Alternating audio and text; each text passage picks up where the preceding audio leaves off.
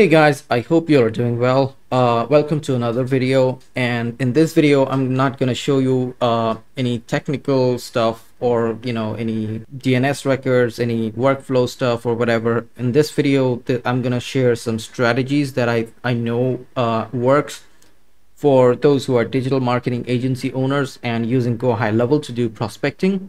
So first of all, these are not invented by me. I don't have anything to do in the coming up process of these strategies. I've worked with digital agency owners in the past. I have worked for digital agency owners in the past, and I am a digital marketing expert and owner myself. So these strategies we have used, we have experimented with, we know they work because we've done a lot of experiments, whether they work, whether they're just a big flop or whatever. And now we know that these things should be included, and I'm going to explain each and every one of these strategies, why they work, why should you rely on them. So let's go through my agency snapshot that I'm working with. And by the way, I'm going to give it for free to those who are willing to sign up using my link. That's in the description, obviously. Now, first of all, let's go through each one of them, and then I'll just explain why they work, why they are good to rely on. Categorize, nurture automation based on services. Now, what this means is every system or every funnel has a starting point. So the starting point is when a new lead comes into your funnel or your system or your CRM, whatever. Almost all the marketing agencies, their goal is to engage as much as possible with the lead and convert it to a prospect. In other words, convert this lead to a prospect by booking a consultation. This will be an initial call. So what I mean is, when a new lead comes in and you know what the lead is in need of, maybe website, maybe SEO, maybe lead generation, maybe Google ads, Facebook ads, cold email, whatever.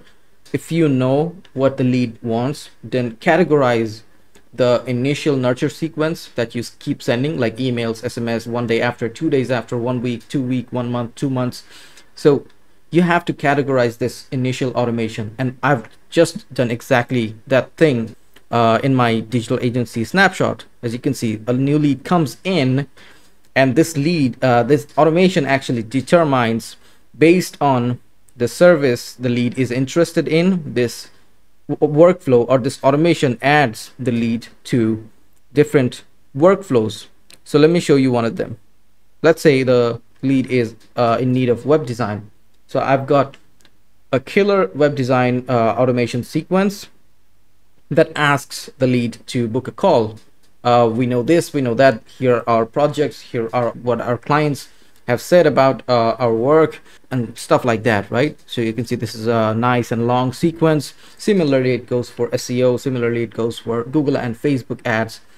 And this helps because customization is the key to conversion, right? So the more generic, the more vague you are with your message, the less people will engage with your automation or your message, right? So the more customized, the more specific you are with his needs, and if he sees that this is similar to what he needs right now, he'll just book a call right away with you, right? So this increases the closing rate or the booking rate by a lot, so it'll work like a charm. Number 2, use DND, and this I've put in number 2 because this is really important. A lot of people right now who are in the US or Canada, I know there are some A2P DLC stuff going on. You need to be 100% compliant in order to send SMS, and because SMS are more engaging than emails nowadays, people see their SMS more than they see their emails, and the emails end up in spam or whatever. So if you are using automations like this, you must have a DND automation like this. So if the customer or the lead replies stop, you must enable DND for that lead, because otherwise it'll just increase the error rate of your SMS and you might get blacklisted with your email. So make sure you do that. I know like a lot of people don't engage. A lot of people are just like irritated with all these automations going out. So that's fine. Stale opportunity follow-ups. So this is also another important thing. Stale opportunities means opportunities or tiles in your pipelines that are sitting idle for a specific amount of time. So I'm counting 14 days old stale opportunities. So when it's a new lead that's come to the system and we are sending them a bunch of follow-ups, and it's been 14 days, no messages, no engagements, nothing. Now a lot of people, I mean almost all of them, what they do is they stop and they just mark them as lost or abandoned or whatever. This is good when you are getting a lot of leads, like 10 or 15 or 20 a day. But those who are just getting started, we cannot afford a lot of leads a day. So what we do is, no matter how many we have, we try to do our best to engage with each and every one of them. So this is why this is really important. What you need to do is you need to have a workflow like this. When it's been in a pipeline, in a specific stage of pipeline for 14 days, and the name of this automation trigger is stale opportunities.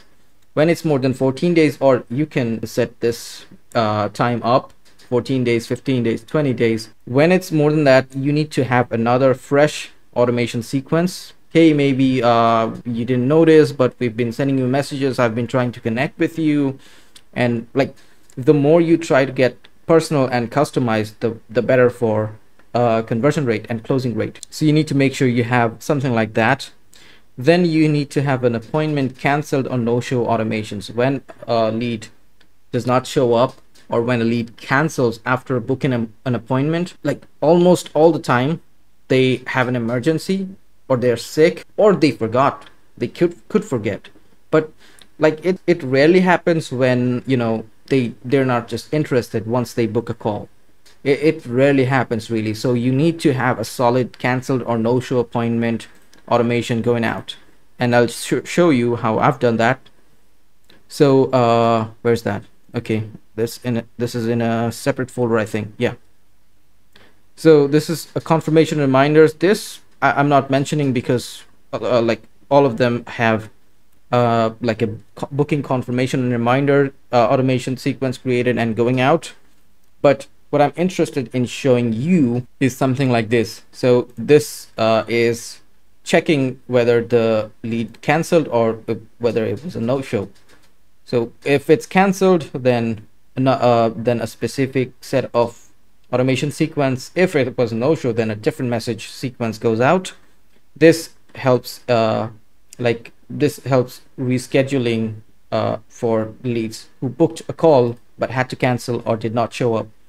Then this is actually for when a prospect becomes a client. So after 1 or 2 weeks, or maybe after a month, you need to have a solid review automation going out, asking people or asking your clients to leave a Google review in your Google business profile. This helps in SEO, and this helps in general as well. If you think about it, if you have like 100 or 150 reviews in your Google business profile, then you are the most genuine, you're the most honest, and you're the most solid digital agency out there. So this you need to have once they have become a client, and once you move the tile to your client pipeline after a specific time, just like I said, 2 weeks, 3 weeks, 4 weeks, whatever, you need to have a Google review automation going out. Hey, I know it's been a while and we'd love to hear from you how we have been performing, or you know, these messages going out. You could use ChatGPT. It's really good, like in writing stuff like these, because once they've become a client, you don't have to be like super compelling or whatever. You could use stuff like ChatGPT to write them. So these are the 5 things you need to do, you must have in your digital agency account or Snapshot if you're creating this for other people. These help in conversion, this help in closing, and this will obviously help in your business growth. And I hope this video helped. I think it's been a long video compared to my other videos, and I really hope that you got to learn something from this video, and I'll see you in the next one. Make sure to subscribe. Have a good day. Thank you.